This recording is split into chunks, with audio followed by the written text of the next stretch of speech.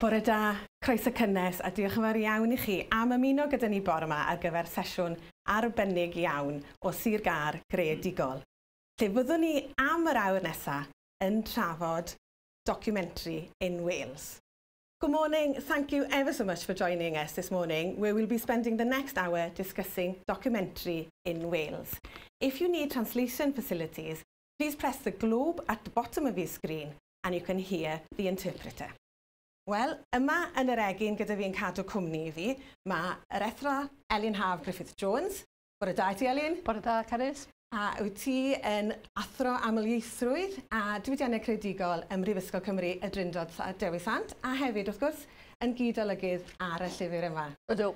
A'r ochr arall I mi, mae Nia Dryhurst. Mae Nia wedi bod yn creu dogfen ers dros 20 mlynedd erbyn hyn ac yn cyflwyno ac yn cynhyrchu I BBC 1, 2, 3, 4, Chanel 4, S4C, Ffron Sanc a wrth gwrs National Geographic hefyd. Felly bore da I ti, Nia. Bore da, Carys. Diolch yn fawr iawn I ti am ymuno gyda ni fan hyn yng Nghaerfyrddin. Wel, y nesaf yn ddeiryddol, dwi'n credu yw Iwan England sydd yn ymuno gyda ni ar y sgrin. Bore da I ti, Iwan. Bore da. Helo, siwr wyt ti bore yma? Da iawn, diolch. Da iawn. Mae Iwan yn rhedeg I gwmni hun cynhyrchiadau Alpha a mi fyddwn ni trafod chydig mwy ar y cynhyrchiadau yna wrth I ni fynd drwy'r awr nesaf. Ac yna, draw yn Iwerddon, mae chydig bach fel Eurovision yma bore yma. Draw yn Iwerddon mae John Geraint. Bore da I ti, John? Clear ditch.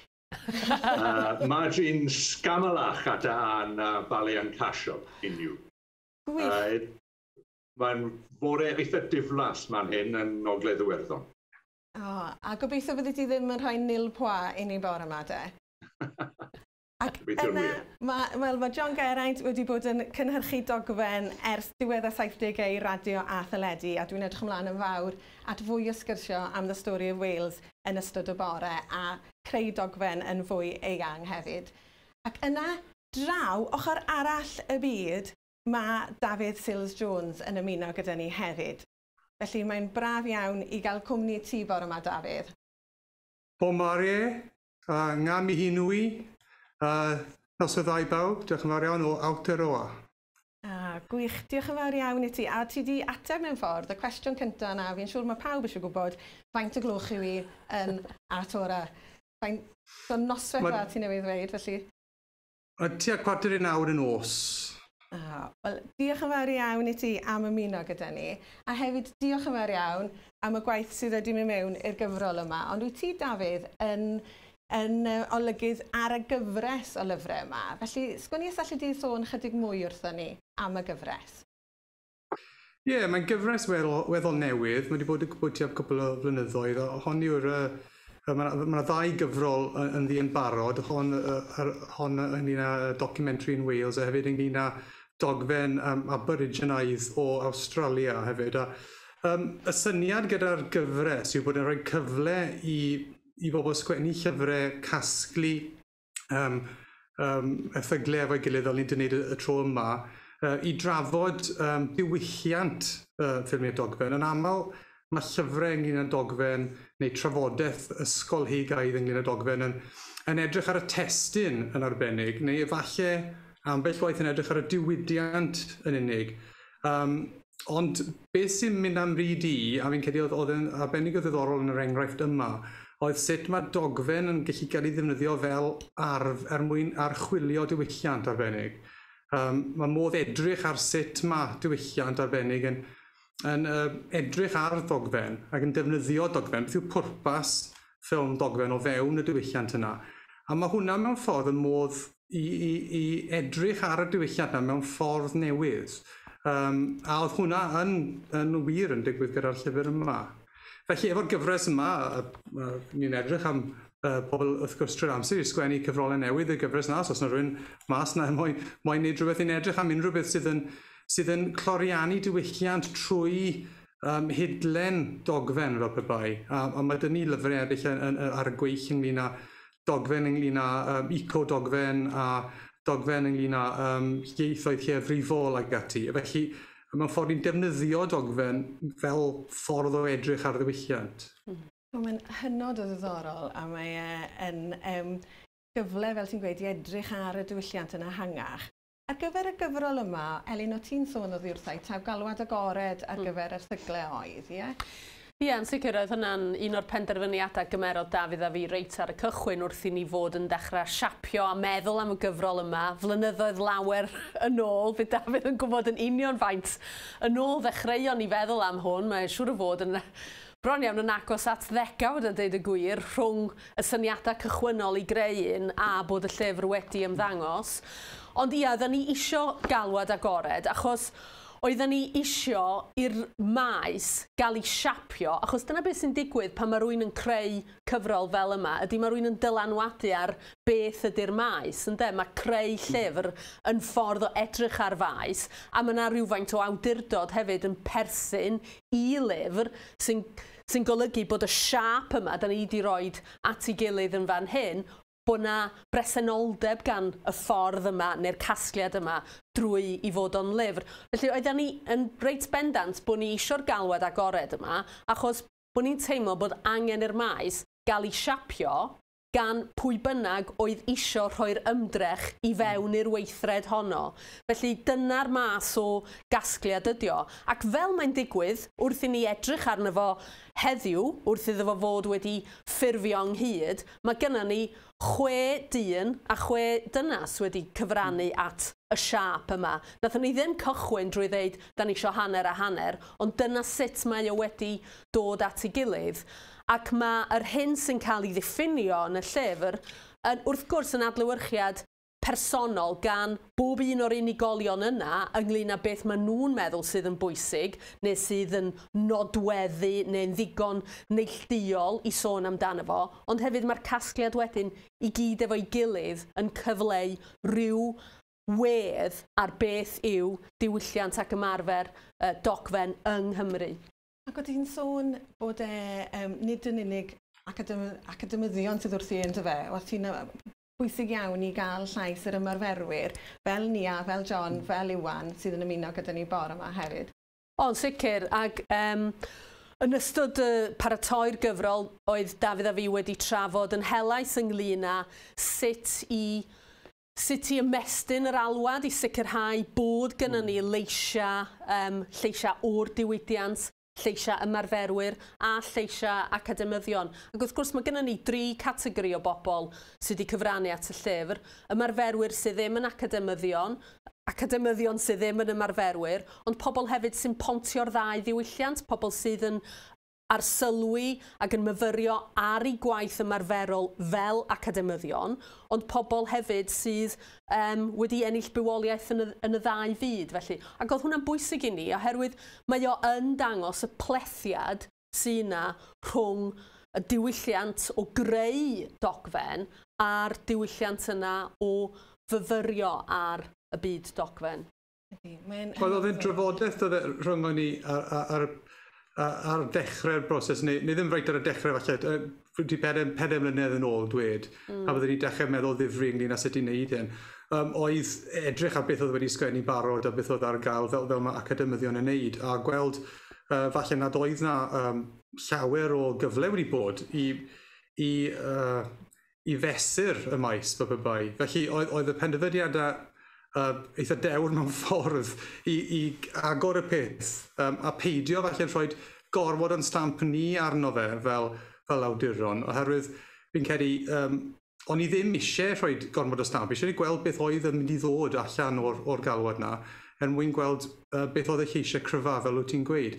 A fi'n credu beth sy'n dod mas o fi eisiau gweud gormod ynglyn â llyfr cyn i bawb gael tro i siarad, ond fi'n credu i fi beth sy'n dod mas o llyfr yw bod yn gyfle i ddarllen ac i feddwl ac i wedyn eto i bobl ar ôl i'r llyfr yma ddod allan i gyfrannu eto a meddwl eto beth sydd ar goll o'r llun yma. Dyw e ddim yn fap cyflawn fel pe bai, ond mae'n rhyw fath o ddechrau ar y broses o fapio y maes yma.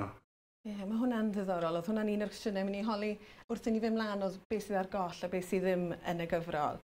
a sut mae pethau yn datblygu hefyd. Falle o'n i'n ystyried lle i ddechrau nawr wrth drafod gyda'n ymarferwyr, a falle wrth i ni sôn am documentary in Wales, taw The Story of Wales, rwy'n credu, yw lle ni'n mynd i ddechrau gyda John Geraint, ac i ni ystyried hwnna. Felly falle llwn ni rhedeg y clip nawr o The Story of Wales, os gwelwch yn dda.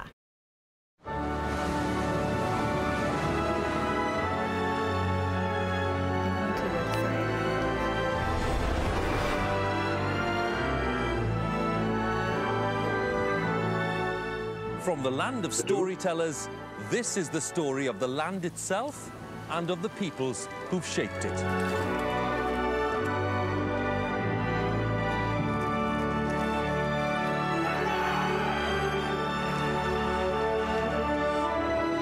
It's majestic, it's thrilling, it's a story that tells us who we are, where we've come from, and where we're going. It's a tale that's been 30,000 years in the making. It shows our country in ways we've never seen it before. From the Ice Age to the Information Age, this is our story, the story of Wales.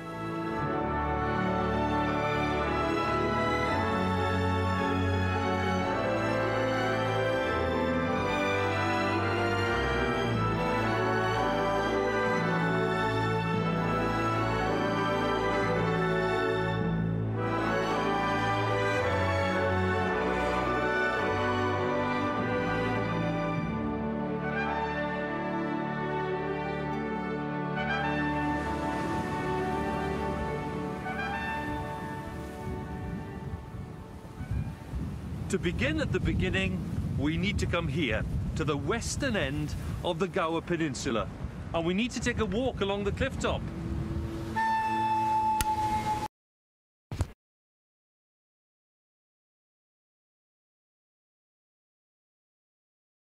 Wel, ni newydd glywed Hugh Edwards yn fyna yn sôn am 30,000 o flynyddoedd o hanes Cymru. Felly, John, sut dathoch chi o gwmpas hi i gynrychioli, cyflwyno hwnna mewn 6 awr ar y sgrin fach? Wel, y gynulleidfau anghenion nhw oedd yn lliwio cyfan bod yn onest. A dyna oedd y reswm dros dewis Hugh Edwards fel cyflwynydd i'r gyfres. Ffigwr poblogaidd iawn, ffigwr adnabyddus iawn i'r gynulleidfa, ac oedden nhw'n gallu ymddiried ynddo fe yn ddiried yn y ffaith bod yn gallu tywys ni trwy'r holl hanes fyna. Achos y gwirionedd yw, am resymau hanesyddol, dyw pobl Cymru ddim yn cael y cyfle yn yr ysgolion i ddysgu lot am eu hanes nhw eu hunain. Yn sicr, ddim yn cael y darlun cyflawn o'r hanes hwnnw. Felly mae'r ymateb y gynulleidfa i'r gyfres dro'r o'r tro oedd I never knew that. Oedd yn syfrdanol iddyn nhw pa mor gyfoethog, pa mor llwyddiannus mewn ffordd oedd ein hanes ni yn hunain yn ogystal â pethau tywyll sydd ynddo fe. Ac yr ymateb y gynulleidfa, ac oedd y gynulleidfa enfawr yn gwylio'r gyfres, tua 300 o bawb oedd yn gwylio teledu ar y pryd, oedd yn dilyn y gyfres. Oedd hynny yn adlewyrchiad o'r ffaith bod ni wedi llwyddo, dwi'n meddwl, i gynrychioli eu profiad nhw mewn ffordd oedden nhw'n nabod, ffordd oedden nhw'n gallu cydnabod. Ac mae gan y BBC rhyw fath o ffordd wyddonol o fesuro hynny, be maen nhw'n galw Audience Appreciation Index, faint o foddhad mae'r gynulleidfa'n cael o bob raglen. Ac oedd The Story of Wales yn sgorio'n uwch nag unrhyw raglen arall dros holl rwydweithio'r BBC, dros gyfnod y 19 mis, ond am un, sef Frozen Planet gan David Attenborough. So oedd hynny'n canlyniad calonogol iawn i ni fel cynhyrchwyr a fel cyfarwyddwyr i'r gyfres. Dwi'n siŵr, chi'n sôn fyna am yr Audience Appreciation Index, a mae yna lot o sôn yn y llyfr hefyd o ran sut mae comisiynwyr yn lliwio pethau a dogfen a sut mae'r lleisiau golygyddol gwahanol yna wrth i chi greu. Ydy'r Audience Appreciation Index yn cyfeirio pethau hefyd? Mae'n gallu bod dros gyfnod, ac wrth gwrs mae'n wastad yn balans rhwng be mae'r cynulleidfa yn tueddu I lico ar anghenion gwasanaeth cyflawn cyhoeddus sy'n adlewyrchu yn hanes ni er enghraifft neu agweddau eraill o bywyd yng Nghymru. Mae'r ddau peth yna'n gorfod bod be mae'r gynulleidfa yn moyn a be mae'r gynulleidfa eisiau falle bod yn gallu bod yn ddau beth ar wahân. Ac I chi yn eich gyrfa wedi gweithio fel pennaeth ffeithiol i'r BBC Cymru, I chi hefyd wedi sefydlu Green Bay eich cwmni, eich hun hefyd. Yna, os yna densiwn rhwng bod yn rhan o'r sianel neu'r sefydliad fel petai a chithau wedyn i'r cwmni cynhyrchu eich hunain, neu sut ydych chi'n gweld y gwahaniaethau yn y maes yna? Wel, o'n i'n meddwl, dwi'n mor hen erbyn hyn, fel mod i'n gallu cofio'r dyddiau cyn bod y fath beth a comisiynydd yn bod. Nôl yn y BBC yn yr 80au ganrif diwetha, y cynhyrchydd oedd y ffigwr allweddol. Ac os oedd rhywun wedi cael y statws o gynhyrchydd, wel, wedyn, oedd y BBC yn ymddiried yn y person hwnnw I gynhyrchu. Erbyn hyn, wrth gwrs, yn enwedig yn y degawd diwetha, dwi'n credu bod mwy a mwy o ymyrred, os gallai roi fel yna, yn dod o gyfeiriad y comisiynwyr. Maen nhw yn awyddus iawn I siapo, I ddylanwadu ar y cynnwys. Ac mae hynny yn gallu bod yn rhywbeth negyddol yn y marn ni, achos mae'n cyfyngu ar y math o raglenni sydd ar gael i'r gynulleidfa, yr amrywiaeth o stael, yr amrywiaeth o sylwedd, yr amrywiaeth o safbwynt ambell waith. Os dyn ni gyd yn ceisio cyfateb I ryw fformula sydd yn meddylu ar comisiynu. Wyt ti'n nia fi'n ddod y tîm mewn i'r sgwrs yn fan hyn, achos wyt ti'n sôn tipyn am y berthynas gyda'r comisiynydd, a dwi'n gwybod tithau a John wedi gweithio tipyn gyda'ch gilydd hefyd. Wyt ti'n gallu ategu rhywfaint at y profiad yna? Mae John a fi wedi gweithio fan gilydd ers blynyddoedd a roedd hynny'n brofiad braf iawn. Mae rhaid cofio bod cynhyrchu ffilmiau ar gyfer y teledu a rhaglenni ar gyfer y teledu yn waith tîm bob amser. A mae rhaid cael tîm cadarn mwyn medru cynhyrchu'r rhaglenni gorau. Ac oedd ymhrofiad i'n Green Bay yn sicr yn un dwi'n edrych yn ôl yn hoffus iawn. Wedyn, dwi'n cytuno'n llawn hefo John. Mae angen llais ar y tu allan. Mae angen llais gwrthrychol I fedru lliwio cynhyrchiad ar hyd y llwybr gorau mwyn dweud y stori. Ond mae yna dueddiad dros y 10 mlynedd dwytha yn enwedig i'r llais yna o'r bwyso'r lleisiau eraill. A fel ydw i'n sgwennu yn y benod ar I mi llunio yn y gyfrol, mae'r cynnyrch gorau'n cael ei greu dwi'n credu pe mae'r system yn gytbwys, pe nad oes dim un llais yn gorbwyso'r lleisiau eraill. A mae yna dueddiad ar adegau I lais y comisiynydd bod yn rhy bwerus o fewn y system greadigol o gynhyrchu rhaglenni Ddogfen. A mae hynny'n golled o'r mwyaf, dwi'n meddwl. Mae'n ormod o bwyslais hefyd, dwi'n meddwl, ar ffigurau gwylio. Yn hytrach nag edrych ar greadigrwydd neu greu rhaglenni Ddogfen, a dwi'n eisiau swnio'r rhy uchel yma, achos mae'r BBC ag S4C hunan yn deud bod creadigrwydd yn oll bwysig ar gyfer cynhyrchu rhaglenni teledu. Ond does dim... Mae Anna Bennett er enghraifft yn deud I hun nad ydy'r BBC ddim yn gwybod beth I creadigrwydd. A maen nhw'n defnyddio ffigurau gwylio fel llun ni'n mesur o'r hyn maen nhw'n I ystyried yn greadigol. Os da chi'n cael ffigurau gwylio da, mae hynny'n bwysig hefyd wrth gwrs. Da chi'n cael ail gomisiwn. Ond dwi'n cynnig yn yng nghyfrol I bod na lun mesur arall o bosib. Rhaid y ffocws yn ôl ar y tîm, ar y broses greadigol, ar y lleisiau, a gwneud yn siŵr bod y lleisiau yna'n gytbwys bod nhw'n cael lle wrth y bwr. A felly, da ni'n mynd I wasanaethu'n cynulleidfaidd ora. Felly, da ni'n mynd I greu rhaglenni Ddogfen ora. I greu'r un teip o ecosystem ac oedd yn bodoli yn Green Bay. Lle oedden ni I gyd yn gweithio hefo'n gilydd I greu'r stori ora ar gyfer y gynulleidfa arbennig. A mae hynna'n ddiddorol, y gair yna o stori. Mae yna lot o sôn am stori a fi'n hoffi mae Iwan yn cyfeirio at ei hun fel professional storyteller. Chymod, lle ar linell yna rhwng y stori a'r gwir, the story of Wales. Chymod, sut ych chi'n gallu wedyn ni yn y maes yma sicrhau, faint ych chi'n gweithio gyda haneswyr, faint mor gywir yw pethau, beth yw'r darlun yna? Chymod, mae wastad pawb yn gweithio rhyw bersbectif yn dydyn. Lla ddod nôl at chi gyda hwnna, John?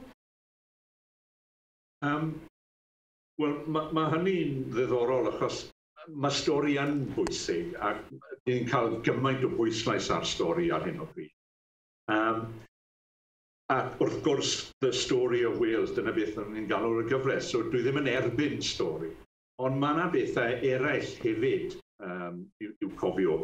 Mae'n ddiddorol i feddwl am beth sy'n gwneud rhaglen ddogfen yn wahanol i ddrama er enghraifft, achos mae'r comisiynnwyr yn tueddu i feddwl mewn termau drama. Maen nhw'n sôn am three-act structure, maen nhw'n sôn am jeopardy. Wel, termau drama ydy'r rhaid. A maen nhw'n ceisio cywasgu mewn ffordd y rhaglen ddogfen i mewn i fformula drama. Achos gai ddafynnu o'r llyfr, falle, just am funud, am y gwahaniaeth yma rhwng rhaglen ddogfen a drama. A rhywbeth mae Bill Nichols yn gwaed a dwi'n dyfynnu'r Bill Nichols yn y llyfr. Yn Saesneg ydy'r dyfyniad. Documentaries differ from fictions and they represent in the representations they make. At the heart of documentary is less a story and its imaginary world than an argument about the historical world. Documentary represents the world and it may be useful to recall the multiple meanings of the word represent. The most prevalent use in film criticism has been that of likeness, model or depiction. But representation also means a statement or account, especially one intended to convey a particular view or impression of a matter to influence opinion or action. Here, representation is allied with rhetoric, persuasion, and argument, rather than with likeness or reproduction. A dwi'n credu bod rhaid I ni gofio hynny wrth I ni geisio cynhyrchu rhaglenni ddogfen. Bendant, fi'n credu bod hwnna o ran y representation a'r ddadl y peth hefyd, a gweld pethau o ryw safbwynt arall. Falle allan ni holi Iwan o ran hynna hefyd, achos Iwan, wyt ti dal gyda ni? Ydw, dal yma. A jyst I sôn, achos wyt ti wrth gwrs yn edrych ar stori bersonol iawn, ond eto wedi dod ar dadl neu safbwynt eitha gwahanol wrth I ti edrych ar Aberfan, the story, the fight for injustice. Ie, ti'n gwybod, be o'n i'n trio wneud, mewn ffordd, dwi'n pontio rhai o'r pethau mae John wedi bod yn gweud, rhai o'r pethau mae Nia hefyd yn sgwennu amdano, wedi sôn amdanyn nhw.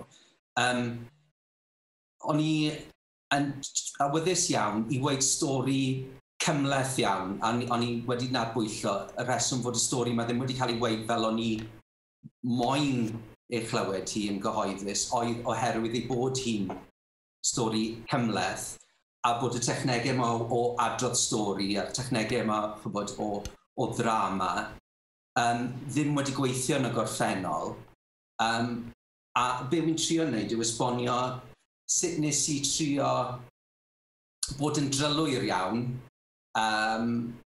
mwyn gallu dweud y stori cymleth yma ac eto yn defnyddio y technegau storiol mwyn cyrraedd cynulleidfa eang iawn. Am y ffordd, stori bersonol, defnyddio'r ffaith I bod hi'n stori bersonol mwyn cael caniatad I weid y stori yn y lle cyntaf, achos bod cymaint o bobl ar draws y degawdau wedi bod yn awyddus iawn I weid y stori yma Aberfan, ond os ych chi yn dod o'r lle, y profiad cyffredinol I fod yn rhwystredig iawn gyda'r cyfryngau, teimlo'n siomedig iawn yn y cyfryngau rhyngwladol, cyfryngau Prydeinig a cyfryngau yng Nghymru, oherwydd bod nhw wedi symleiddio'r stori yn y gorffennol a wedi canolbwyntio ar elfennau unig yn hytrach na cymhlethdod mesu'r stori cyfan. Allwn ni yn fyna, dwi'n credu, falle rhedeg clip ohono I bobl I cael gweld a syniad os nad ydych chi wedi gweld, neu ni rhedeg y clip nawr os gwelwch yna o Aberfan. The Powell memo now took centre stage at the Aberfan Tribunal. A senior NCB official in the local area, David Lewis Roberts, had responsibility for the tips at Aberfan and the neighbouring mines. Roberts knew of the Powell memo and the dangers of tip slides after seeing the damage at Cilfynydd with his own eyes. You could see without any difficulty, could you, that the colliery waste had gone from the tip a very considerable distance, right across the road, through the canal, down into the River Taff, where it destroyed the course of the river at that point? Yes, sir, that's correct. From that time onwards, Mr. Roberts, you needed no instruction in the effect of a slide from a colliery tip, did you? No, sir. Roberts had not only witnessed the Cilfynydd slide, but he was also aware of a far more recent incident. We're a few miles from Cilfynydd. We're on the road that leads up to the Rhondda valleys, and we have one of the last pit wheels in South Wales. This is Mae'r, and this is where on the 29th of March 1965, some 18 months before the Aberfan disaster, that there was another incident which rang alarm bells. A load of waste came off the coal tip, causing a lot of damage on the railway line, on the road, on the river. Had it happened at a different time of day, people would have been killed, and there was also the alarming prospect that the slurry could have gone down the mine shaft. So the divisional chief engineer decided to react, and he remembered that a memo had been written some years ago after the Cilfynydd incident, and he went in search of the Powell memo.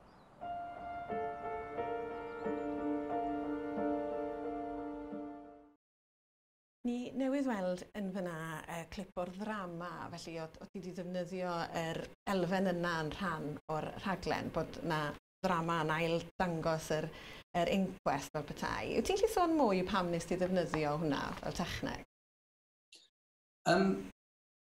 Wel, dwi'n meddwl oedd be wedodd John yn gynharach, taw ymateb llawer o'r gynulleidfa i'r stori Wales oedd I never knew that. Dyna oedd yr ymateb i'r rhaglen yma, a ges i'n synnu, hyd yn oed pan o'n i'n siarad amdano, ond ges i'n wahodd i siarad amdano cryn dipyn yn y flwyddyn wedi'r darlledu. A hyd yn oed pan o'n i'n mynd i llefydd yn y cymoedd, lle o'n i'n meddwl bod y pobl yn meddwl, wel, o'n i'n gwybod y cyfan am hwn. Dyna be o'n i'n cael dro ar ôl trodd, I never knew that. A dyna pam es i ar ôl geiriau'r tribunlus fel man cychwyn, achos o'n i'n gwybod fod na gynnwys eitha trawiadol ynddi, o ddim wirioneddol wedi bod o flaen y cyhoedd rhyw lawer. Oedd y cyfryngau wedi colli diddordeb yn y tribunlus ar ôl yr wythnosau cychwynnol, lle oedd chi llygydystion yn siarad am y trychineb, lle oedd yr manylion eitha gori yn cael ei trafod. A fel pob tribunlus arall, os edrychwch chi ar Grenfell nawr, mae'r un peth yn digwydd. Pan maen nhw'n mynd ymlaen am wythnosau, mae'r cyfryngau yn colli diddordeb, a wedyn maen nhw'n reportio ar y diwedd. Ac yn aml iawn, mae rhaid nhw'n reportio ar lot o wahanol elfennau, elfennau cymleth iawn, a dyn nhw ddim wastad yn gwneud job da ohoni, achos mae yna rhywfaint o spin ac yn y blaen. Felly oedd mynd nôl at eiriau rhai o'r prif bobl yn y tribunlus, i dramateiddio nhw Gair a Mae'r, oedd e'n ffordd unwaith eto o wneud stori gymleth yn stori dealladwy ac yn stori afeilgar, fel bod pobl yn cael gwir dealltwriaeth o beth ddigwyddodd, beth yn yr achos yma oedd ymgais i greu rhyw fath o cover-up o gamgymeriadau oedd wedi digwydd yn y gorffennol. Mae hwnna'n hynod o ddiddorol, ac eto dyddewis di o gyflwynydd eto oedd Hywedwyd, fel i ni newydd weld yn y clip blaenorol hefyd. Wyt ti'n meddwl am bellaeth bod na... Be mae e'n rhoi yn ychwanegol, Hywedwyd, neu os na edrych am leisiau eraill dwi'n credu dylen ni fod yn gwneud hefyd? Neu beth yw dy farn di ar hynna? Wel, ti'n meddwl, mewn ffordd, oedden ni wedi defnyddio Hyw yn y rhaglen yma, yn yr un ffordd oedd John, am yr un resymau John wedi defnyddio fe yn y stori of Wales, hynny yw, mae'n anddiriadaeth yno, a hefyd, mae unrhyw un sydd wedi dangos diddordeb byw yn hanes Cymru. Mae diddordeb y cyflwynydd yn yr pwnc yn holl bwysig. Ar hyn o bryd, dwi yn creu cyfarwyddo cyfres ar hanes pêl-drod Cymru gyda chyflwynydd arall o genhedlaeth cwbl wahanol, Ellis James. Wel, dyma rhywun sydd yn byw a bod byd pêl-droed. A mae hynny yn ei hun yn bwysig. Mae'r diddordeb ar wybodaeth bersonol yn allweddol. Ond hefyd mae ymddiriadaeth y gynulleidfa yn gallu caniatáu i'r cyflwynydd fod yn rhan o'r ddadl hefyd. Dwi ddim yn gymeriad neutral. Mae gweld eiliau hyw yn codi'r nenfwd pan mae'n trafod digwyddiad neu ffigwr hanesyddol. Mae hynny'n rhan o'r ddadl. Mae'r goslef, mae'r dewis o eiriau, mae'r ffordd mae'n cyflwyno. A mi oedd e'n rhan actif iawn. So, un o'r enghreifftiau wy'n defnyddio yn y benod yw dwi'n dangos y copi'r sgript ath mewn i'r sesiwn recordio troslais a gymhariau gyda beth recordiwyd, y newidiadau bach yna. Felly, fel wedyn ni yn gynharach, mae gwaith tîm yw hwn, a mae'r cyflwynydd, os oes yna gyflwynydd, yn rhan o'r tîm. Os ga i ddweud hefyd, mae un o'r pethau mae Hugh yn wneud yn ffilm yw cynrychioli'r gynulleidfa. Mae'n wneud pethau eraill hefyd, ond mae fe yno i gynrychioli, a mae'r syniad o gynrychiolaeth yna'n bwysig iawn. Ac os ga i ddweud, dwi'n credu bod oedd Iwan mewn sefyllfa unigryw i gynrychioli'r profiad dirdynol yna. O bobl a fan, oherwydd oedd e wedi tyfu fyny yn y pentre. So mae sgiliau Iwan, a sgiliau'r holl dîm, a sgiliau Hugh yn cyfuno i gynrychioliau profiad mewn ffordd oedd y pentre yn siŵr oedd yn gallu gweld ei hunain ar y sgrin. Cynrychioli'r profiad, mae hwnna yn allweddol bwysig yn dydy Nia. Wyt ti wedi bod yng nghanol y stori ac yn wahanol Iwan, i ni wedi gweld ti ar y sgrin yng nghanol y stori yna hefyd. Wyt ti'n gallu sôn chydig o ran dy ddewisiadau di pam rhoi dy hun o flaen y sgrin a cynrychioli'r stori yn y fodd yna? Mae'n gwestiwn diddorol achos dwi'n meddwl bod, a mae'n gwestiwn sy'n cyffwrdd nid yn unig ar y newis i fod o flaen camera weithio, ond hefyd ar ystyr dogfen. Achos mae angen bod yn wrthrychol fel cyfarwyddyd dogfen a chynrychioli straeon eraill, y reality bywyd fel ag y mae. Ond dwi'n trio cydnabod hefyd fel cyfarwyddydd bod na oddrychef yn rhan anorfod o'r broses. A bod hwnnw'n rhywbeth i'w glodfori, i'w gydnabod yn sicr. Ond mae'r byd yn digwydd, mae reality o'ch blaen chi, ond sut ydw i fel cyfarwyddydd wedyn yn cynrychioli neu'n trio dadansoddi neu'n trio'n dangos y reality yna. Fel gnaeth John, fysa chi'n meindio os na i ddyfynnu rhywbeth o'r llyfr, achos mae be ddudodd John Greadigol yn ar y pwynt yma'n ddiddorol iawn, sef un o gongl feini y diwylliant dogfen. A be ddudodd oedd, in documentary we deal with the actual and in one sense with the real. But the really real, if I may use that phrase, is something deeper than that. The only reality which counts in the end is the interpretation, which is profound. A dyna sydd ydw i'n gweld rôl cyfarwyddydd a chynhyrchydd mewn ffordd, bod chi'n dadansoddi a chyfleu'r gwirionedd yna drwy'ch ffilter eich hun i ryw raddau. Blaw bod chi'n cydnabod hynny, dwi'n meddwl na'r cwbl sydd gynnwch chi di ryw fath o reportage, neu rhediadau gweledol fel oedd gyn Lumiere Brothers yn y 19th ganrif, sef reality noeth, sydd ddim ond rheidrwydd yn rhoi ystyr i'n bywydau ni fel Cymru, fel dinasyddion y byd. Dyn dyna pam dwi'n meddwl ar adegau dwi wedi bod yn fodlon fel gwnes i'n fel arall i roed fy hun o flaen y camera i gydnabod bod yna odrychef yn y broses. Ac wyt ti'n cyfeirio hefyd o ran yr profiad o gyda fel arall, bod ti wedi cael un anodd i gael cyfrannwyr at y rhaglen yna hefyd. Oedd hwnna'n rhan o'r dewisiadau neu o ti, achos o ti'n sôn hefyd bod ti eisiau cyflwyno yr rhaglen yna, yr ddogfen yna? Mi wneith John gofio hyn hefyd, achos mi o'n i'n gweithio hefo Green Bay gynhyrchu'r y ffilm. Oedd hi'n ffilm hir. Oedd hi fod yn ffilm definitif o'r profiad o fod yn hoiw yn y byd Cymru Cymraeg. Ac oedd fe gynhyrchwyd y ffilm yn 2006, a rhaid cofio'r adeg hynny oedd y byd ar drothwy newid mawr. Oedd y partneriaethau sifil newydd gael ei gwneud yn gyfreithiol. Ond doedden ni'n cweit sicr lle da ni wedi gyrraedd heddiw, lle mae yna fwy o ddefgarwch a teimlad o fod yn gynhwysfawr o ran rhywioldeb.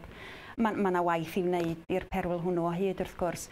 Ond ar y pryd, bod pobl yn byw bywydau allan, out, fel petai, pan o'n i'n gofyn iddyn nhw gymryd rhan yn yr rhaglen, oedd yna wastad rhyw anti-nel neu anti-meg o ddim yn gwybod bod nhw'n hoiw. A wedyn oedd yn gyndyn o'n ei datganiad mor gyhoeddus fel petai. Wyt ti'n meddwl bod hwnna wedi lliwio dogfen yng Nghymru o ran, ydyn ni ddim wedi gweud straeon rhai pobl achos dyn nhw ddim eisiau i hynny cael i gynrychioli? Bosib iawn. Dwi'n meddwl bod yna rhyw barchusrwydd oes ar y sgrin. A dweud y gwir, o'n i'n pitio syniad yn ddiweddar. Ag un o'r cwestiynau ofynnwyd i mi, wyt ti'n meddwl gawn i bobl i siarad fel yna lle, yn Gymraeg? Dwi'n meddwl bod yna fwy a mwy o hynny'n digwydd rwan wrth i Brand Hampshire enghraifft agor y drws, wrth i fwy o bethau gael ei gwneud ar-lein. Ond mae yna rhyw barchusrwydd wedi bod yn y gorffennol a pobl yn gyndyn o bosib i beidio i siarad yn gwbl agorad ar y sgrin. Ond mae hynny'n llacio, dwi'n meddwl, a mae eisiau mwy o hynny. Be dwi eisiau gwneud nawr yw chwarae clip o Chwaer Bach, Chwaer Fawr, rhaglen fi yn ddiweddar ar y sgrin o ti yn nghanol y reality yna. A wedyn hefyd pigo lan ar y pwynt na nes di o ran gewn ni pobl i siarad yn yr iaith yna ar y sgrin, a dwi'n mynd i fynd draw at Elin gyda hwnna hefyd. Felly, os allwn ni chwarae'r clip yn gyntaf, sgwylwch yna, o Chwaer Bach, Chwaer Fawr.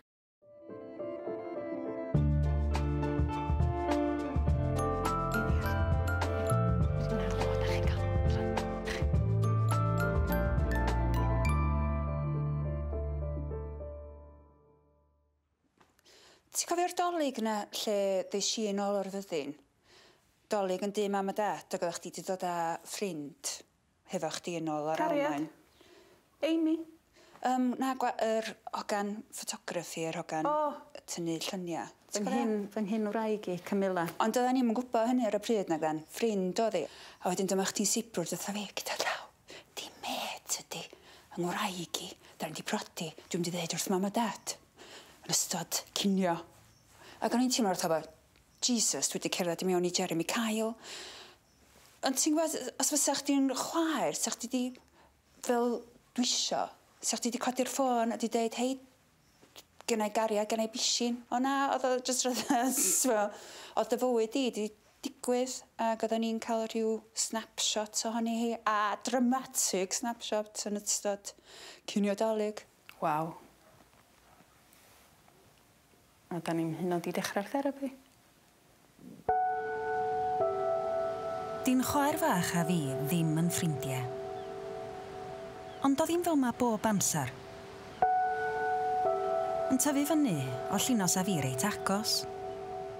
Y peth ydi, da ni fel caws a chalch. A'r llunos yn soldiwr ac yna'n sbai MI6. A fi na?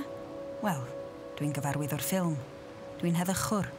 A pan o llunos ar fi yn ymuno fo'r fyddin, o'n i ar fi'n dilyn trywydd llawer mwy ysbrydol a mynd yn lleian.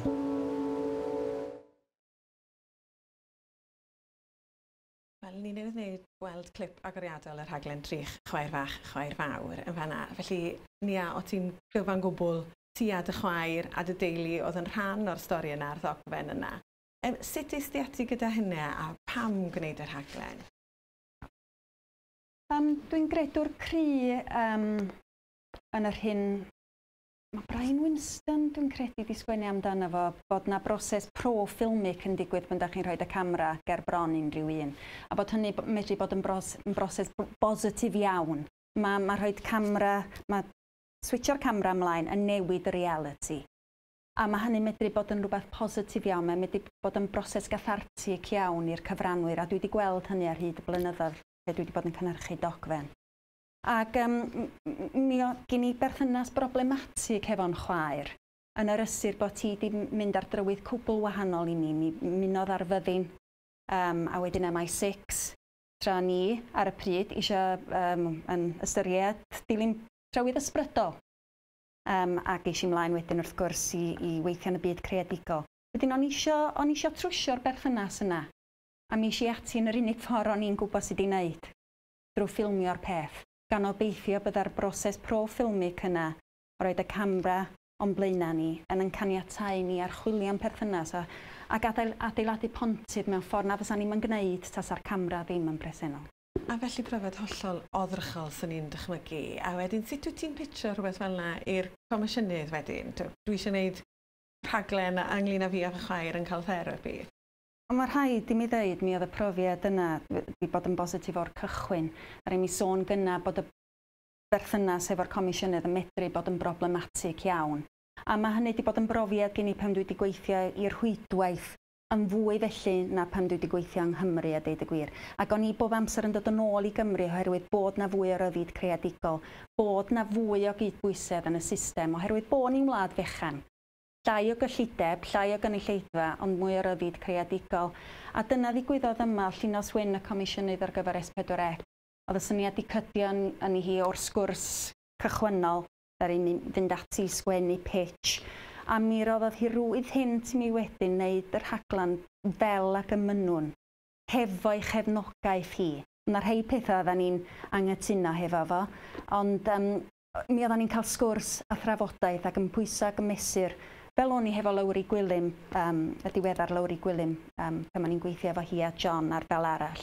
O'n i'n teimlo'r cydbwysedd yn y system, pan oedd y cyfarwyddwr yn cael y cyfle i ddadansoddi reality, i awduro'r peth, ond pan oedd na gefnogaeth o fewn y system hefyd. Nôl i'r hyn o ti'n sôn gynne o ran y cywaith yna a bod yn byd cynhyrchad yn dydi.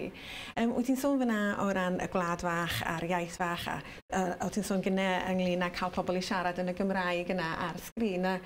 Elin, allu di ategiad hynna a dy wybodaeth di'n ahangach? Wel, ia'n sicr, dyna oedd y ffocws nes i gymryd ar gyfer henod i yn y gyfrol yma, sef cwestiwn sylfaenol, sut mae rwy'n drwy ddogfen yn adlewyrchu sefyllfa socio-ieithyddol neu reality ieithyddol yn y gymdeithas drwy greu dogfen sydd yn gynnyrch hefo ffin ieithyddol o'i gwmpas o, sy'n cael ei greu mewn system sy'n cael ei ddiffinio'n ieithyddol, ynde? Hynny ydi, mae gennym ni enghreifftiau hefyd yn y llyfr o bobl sydd yn cyfeirio at raglenni sydd wedi cael ei gwneud mewn mwy nag un fersiwn yn Saesneg, un fersiwn yn Gymraeg, ynde? Oherwydd na dyna sut mae'n system gyfryngol ni wedi cael ei dosbarthu yn ieithyddol. Da ni wedi trio rhoi trefn yn dydan ieithyddol ar reality sydd ddim yn cyfateb i'r union drefn ieithyddol yna. Felly beth oedd o ddiddordeb i fi, ac mae'n ddiddorol clywed ni ar rwan hefyd yn sôn am y syniad yma am y pro-ffilmic, ynde?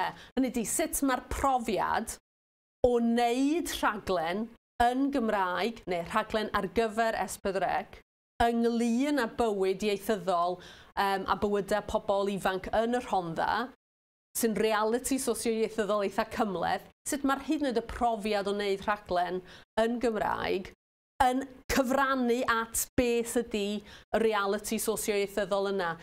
Bod y ffaith bod nhw'n cymryd rhan mewn rhaglen oedd yn rhoi pwysigrwydd i'r Gymraeg, oedd yn rhoi pwysigrwydd i'w lleisiau nhw yn Gymraeg, yn rhoi effaith, yn creu effaith ar i ffordd nhw o weld pwy oedden nhw yn Gymraeg. So oedd yn eitha diddorol dadansoddi'r rhaglen yna fel o bersbectif socio-ieithyddol ac chydnabod hefyd, fel oedd Dafydd yn sôn amdano fo ar y cychwyn, bod dogfen yn gallu bod yn ffordd o edrych ar yn byd ni, ar yn reality ni, a'r strwythura o greu'r dogfen yna, yn ogystal â'r cynnwys mae'r dogfen yna yn ei greu. Ac hefyd, rhan o'r benod sydd gennym fi ydy edrych ar nid sut mae iaith y sgrin wedi datblygu mewn cyd-destun iaith leiafrifol fel y Gymraeg ac mewn ieithoedd eraill. Dydyn ni gyd yn gymharol hapus efo defnyddio lot o wahanol ffurfiau'r Gymraeg, lot o wahanol gyweiriau'r Gymraeg o fewn byd teledu neu ffilm ag ati. Ond wedyn, dim ond yn ddiweddar drwy fformatau byr, drwy hans ag ati, ydyn ni'n gweld cynrychiolaeth ysgrifenedig o'r ffordd da ni'n siarad Cymraeg. Ac wedyn, be di'r berthynas yna? Sut da ni'n adlewyrchu y ffordd anffurfiol sydd gennym ni o gymysgu ieithoedd pan da ni'n gweld hynny wedyn wedi ysgrifennu ar y sgrin. Felly o'na dipyn o waith, mae yna hen ddigon o waith dadansoddi yna, achos mae'n sefyllfa mor gyfoethog ac mor gymleth, ond mae'n gyfarwydd iawn ar draws y byd, ydy'n sefyllfa ni ddim yn unigryw yn hynny. Ond un o'r pethau hefyd oedd yn taro fi ac sy'n adleisio'r hyn oedd ni yn deud ynglyn â lleisiau hefyd, ydy drwy ffurfiau byr fel hans, dyn ni'n gweld amrywiaeth fawr o leisiau gwahanol ar draws ac yn cael eu cyfleu yn Gymraeg. A dwi'n meddwl na pan oeddwn ni'n edrych yn ôl ar gyfnodau cyn bod y dechnoleg a'r arfer ddiwylliannol yna yn ei lle, mi oedd y giatian fwy ar gau. Ac un o'r pethau dwi'n meddwl hefyd oedd yn atal i'r amrywiaeth yna ddod trwodd, oedd yn atal falle i bobl oedd yn agored yn hoyw yn y cyfnod bod nhw ddim eisiau cyfrannu, oedd bod na ddim ymddiriadaeth ddigon clir rhwng sut oedd cyfryngau'n edrych ar fywydau pobl eraill a sut oedd llais pobl eraill yn gallu dod drwy'r profiad o greu rhaglen. Ac os nad oedd pobl oedd yn gweithio yn y byd teledu eisiau bod ar y sgrin yn deud i profiadau ynglyn â'i rhywioldeb, yna pam fydda unrhyw un arall yn rhoi ymddiriadaeth yn y cyfryngau i greu'r stori ac i roi parch i'r stori. A dwi'n meddwl na hwnna di un o'r pethau hefyd sydd wedi newid dros y blynyddoedd a wedi newid wrth i bethau agor allan ac sy'n dangos hefyd bod cyfryngau gymaint yn rhan o reality mae'r cyfryngau'n trio i gyfleu hefyd. Mae hwnna yn ddiddorol iawn yn dydi a gen i wedi trafod o ran comisiynu gwneud rhaglen y lleisiau sydd yn rhan o hwnna. Yna llais yr unigolyn wrth fod yn fwy falle UGC hefyd gyda pethau yn hans.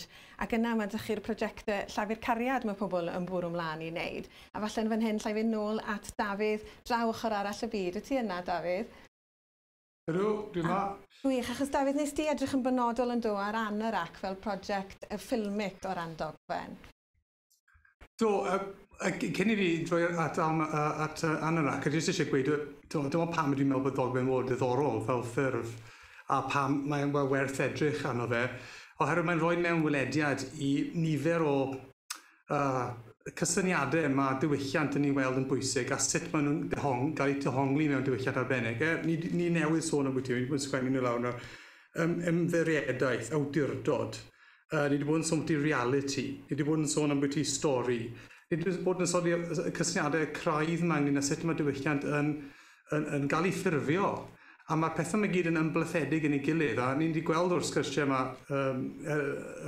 yn y sesiwn yma ar y funud, sut mae'r ffurfiau yma newid, a mae ychydig llai ymddiriedol beth yn digwydd yma, mae awdurdod yn dod mewn yma, mae ffeithiau yn cael ei cyfosod fewn, mae'r profiadau pobl wedi mynd i'r cefndir, neu mae'r profiadau dod ymlaen ag ati.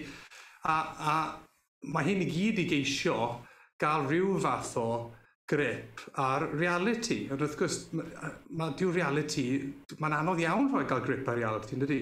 Ond heb medru gael grip ar reality, wedyn mae'r diwylliant falle ddim yn bodoli. Felly, mewn ffordd, mae'r syniad yma o reality a stori, awduriad a ymddiriedolaeth ag ati, maen nhw gyd yn weiedig yn ei gilydd. Felly, mae'n hynod ddiddorol i glywed hynna yn yr enghreifftiau yma reit nawr. So, fi'n hapus yma'n digwydd yn y llyfr hefyd. O ran anorac, beth o'n i'n meddwl yn ddiddorol fyna oedd, beth o'n i'n trio wneud wrth edrych ar anorac oedd trio gweld beth oedd uchelgais pobl o fewn y sector yn gwneud ffilmiau dogfen yng Nghymru. Ac yn aml, un shortcut bach yn y sgwrs yna i feddwl am bwyty dogfen nodwedd, feature documentary, hynny yw dogfen sydd falle yn mynd i fynd i'r cinema, neu falle sydd bwyty awr a hanner o hyd. Yn aml, dyna yw'r ffurf sy'n cael ei drafod fwyaf gyda fwy o barch ag ati. Felly o'n i'n trio edrych ar ffilmiau hanes, y fath yna o ffilm oedd wedi cael ei greu yng Nghymru dros y blynyddoedd diweddar yma, a anorac yn enghraifft mewn ffordd o'r gynhyrchiad yna. A beth oedd yn ddiddorol yn dod trwy'r enghraifft yna i fi, nifer o beth y diddorol yn arbennig, oedd fel o'ch chi'n gweud y llafur cariad oedd yn rhan anatod o'r prosiect yna. Hynny yw fod pobl wedi goffo dechrau gwneud y rhaglen yna gyda'i arian eu hunain, bod y ffilm yn edrych fel bod yn para gwed 3-4 diwrnod, gafodd ei seithi dros 3-4 blwyddyn, a pan oedd yr arian yn cyrraedd fydden nhw'n seithi darn arall ag ati, a wedyn ceisio gafel y Dafydd y narratif fel oedden nhw'n mynd trwy'r amser hir yma mwyn cadw'r ffilm efo'i gilydd, a mae'n wedi gweithio'n dda iawn. Ond oedd e'n dangos bod yr uchelgais yma i wneud y fath o ffilm bod e'n efallai nodweddu system fwy cadarn falle o ran cinema a ffilmiau cinematig. Hwna oedd yr uchelgais, ond bod hwnna'n beth eitha anodd i wneud yn y sefyllfa diwydiannol Cymraeg. Mae'n anodd yn dydi ar elfen llafur cariad yna. Beth am i ni nawr chwarae clip o anorac i bobl cael gweld beth i ni'n trafod?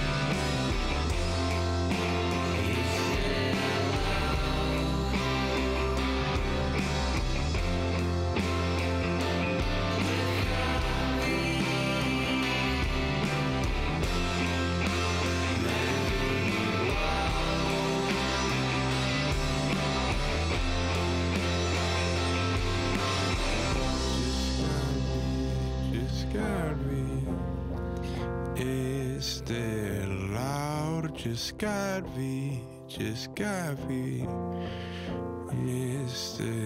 Loud, just got me, Mr. Loud, just got me, Mr. Loud.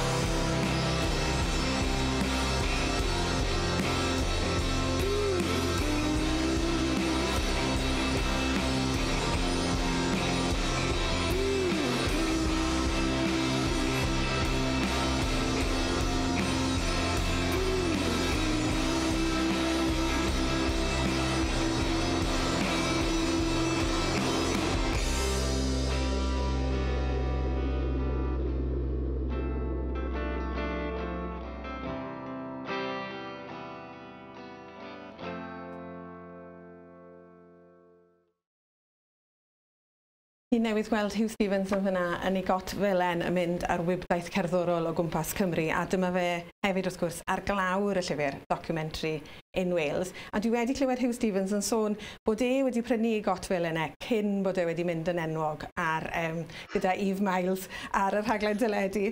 Felly, jyst eisiau holi i ti, Dafydd a Elin, os na, beth ych chi disgwyl nesaf? Beth ych chi eisiau nesaf? Os na documentary in Wales version 2, volume 2 yn mynd i fod? Ble chi'n meddwl bydd pethau'n mynd yn y dyfodol yn Ddogfen yng Nghymru? Cwestiwn anferth. Wel, mae'n rhy gynnar i wneud un eto. Iawn i ateb hwnna, i fod yn onest. Fi'n credu bod chi'n barod wedi taro'r rhan o ateb posib i hynny, ond dwi ddim yn y man mwyaf awdurdodol. Fi'n credu byddai'r cynnyrchwyr yn lle gwell i sôn. So, na i weid rwydd bach byr, a wedyn na i symud mas o ffordd, ond fi'n credu yn barod chi wedi sôn am bwyty ffurf byr.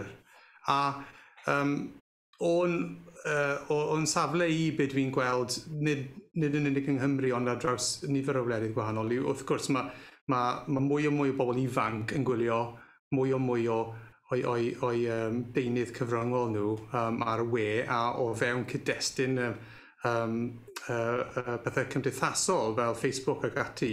Hyd yn oed pethau fengach fyth na Facebook. A mae'r mathau byrach yma o deunydd non-fiction, allan ni alw fe'n ddogfen, wy'n siŵr, mae'n rhaid eitha sialens fi'n credu beth yw dogfen yn y sefyllfa yna. Yn neud rhai o'r bethau mae dogfen yn neud, hynny yw mae yn fel yng Nghymru Greason eto, pan oedd ni yn sôn am wyt hwn, o'n i'n meddwl, dyna beth o'n i eisiau gweud. Mae yna reality, mae yna actuality, a wedyn mae yna driniaeth creadigol hefyd yn mwyn i ni ddeall y reality meslyd yna. A mae rhai o'r ffurfiau byr yma yn neud hynny hefyd. Mae Hans, fi'n credu, yn adlewyrchu hynna i ryw raddau. Yn aml yn gomedi, hanner drama, hanner dirmig, hanner joc, ond hefyd gyda reality yno fe.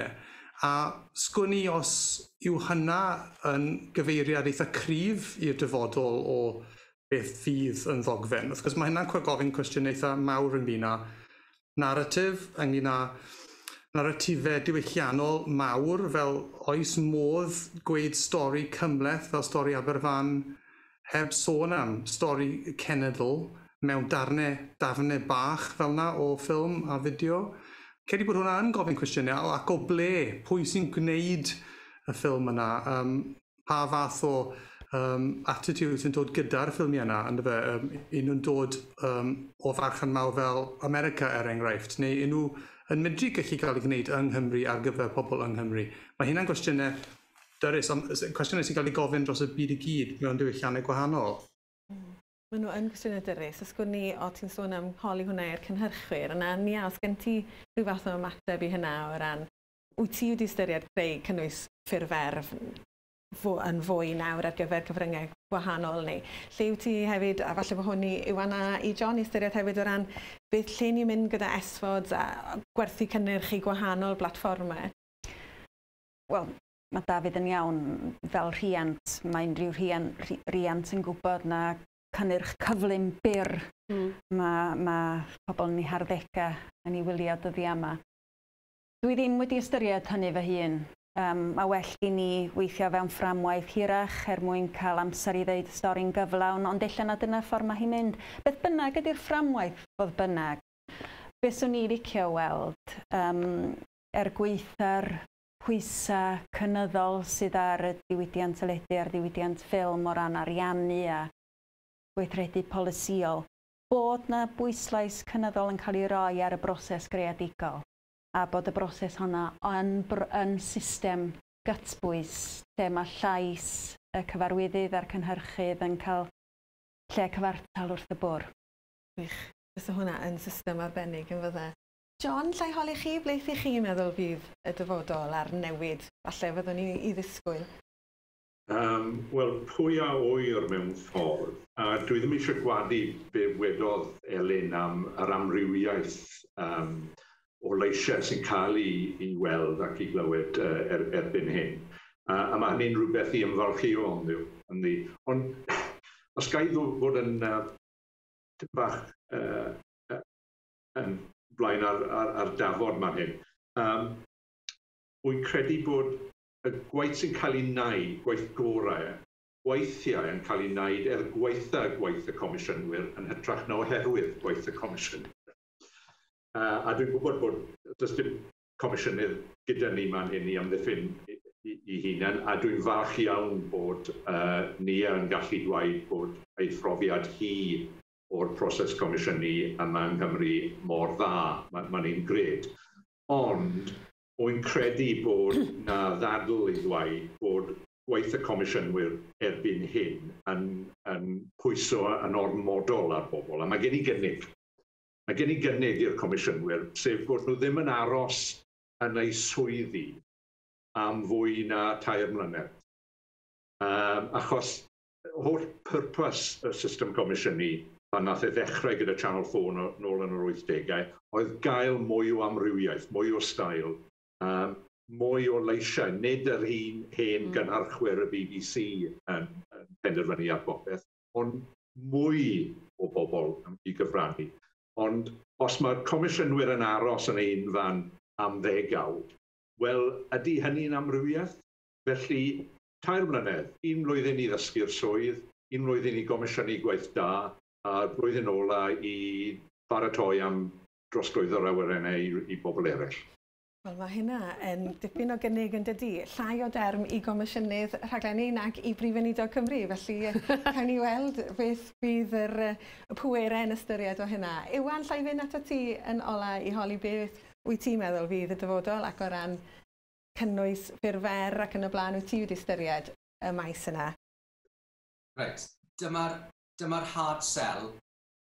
Dwi'n meddwl bydd y dyfodol yn well ac yn sicr fwy llywyrchus a chreadigol os oedd mwy o ymarferwyr yn darllen y llyfr yma. Achos byddwn ni wedi dwlu cael copi o hwn 15 mlynedd yn ôl, 20 mlynedd yn ôl. Byddwn ni ddim yn teimlo mor unig yn greadigol, achos bydde lot o'r sgyrsiau sydd wedi digwydd yn y stafell llwm yma, maen nhw mewn gwahanol benodau o'r llyfr yma. Mae lot o'r pethau sydd wedi bod yn obsesiynol tu fewn i'r pen yma yn cael eu trafod mewn ffyrdd eitha systematig, call. Popeth o y defnydd o iaith, fel sy'n ymhenod Elin, berthynas gydag uwchgynhyrchwyr a chomisiynnwyr ymhenod Nia, cynrychiolaeth ymhenod John. Mae gyd yn y gyfrol yma, felly yn sicr ddyle ymarferwyr, wedi pobl ar gychwyn i siwrne nhw darllen hyn. O ran y dyfodol, yn sicr dwi ddim wedi meddwl rhyw lawer am gynnwys ffurfer. Mae hyd ac amser yn obsesiwn. Un o'r diffygion mwyaf, mae John wedi pwyntio ar diffygion strwythurol a mae yna gynnig creadigol at hynny. Mae amser yn ddiffyg strwythurol yn y diwydiant. Bydde jyst mwy o amser i fod yn greadigol, i baratoi, i magu perthynas gyda'r pobl ar sgrin, i allu treulio fel nes i rhywbeth fel 6 wythnos mewn stafell ddarllen mewn llyfrgell ar fy men fy hun, i ymdrybeiddi yn lleisiau pobl o hanner canrif yn ôl, a deall rhywbeth, doedd dim un newyddiadurwr arall na chynhyrchydd arall wedi trafferthu i ddeall. Mae amser yn gwneud gwahaniaeth, a hefyd ar y pen arall, amser ar sgrin. Am y tro cyntaf erioed, dwi wedi cynhyrchu rhaglen hyd-nodwedd ar gyfer S4C o ddeunydd wedi cael ei greu gan y cyhoedd. Oedd yn brofiad diddorol. Ond wrth gwrs, dyw hyd-nodwedd ar S4C ddim yn hyd-nodwedd fel sydd ti'n cael ar Netflix neu yn y cinema. Ond oedd y cynfas mwy yma just yn rhoi opsiynau creadigol newydd. Doedd y cyfarwyddwr na finnau neu uwchgynhyrchydd ddim wirioneddol wedi profi o'r blaen, ac mewn byd o byd ffrydio gyda Netflix ac Amazon Prime ac yn y blaen, mae hynny yn yn lwybr at y dyfodol yn yr un ffordd yma cynnwys ffurfer ar y cyfryngau cymdeithasol. Ac mae'n rhoi cyfleoedd newydd i ymarferwyr creadigol. Diolch yn fawr iawn i ti, Iwan. Fi'n credu ti newydd crynhoi popeth a cymell pawb i fynd i ddarllen y gyfrol arbennig yma. Diolch yn fawr iawn i bawb am eich cyfraniadau o ben draw'r byd i fan hyn yng Nghaerfyrddin. Diolch o galon i chi am eich cwmni bore yma, a hefyd diolch i chi am ymuno gyda ni fan hyn ar gyfer y sesiwn arbennig yma o Sir Gâr Greadigol. Wythnos nesaf, Elin fydd nôl yn trafod gyda un o'r comisiynwyr, gyda Elin o S4C Comisiynydd Adloniad. Felly gobeithio byddwch chi'n llumuno gyda hi am hanner 12 wythnos nesaf. Ond diolch o galon i bawb yn fan hyn, a ewch ati nawr i ddarllen y gyfrol arbennig yma.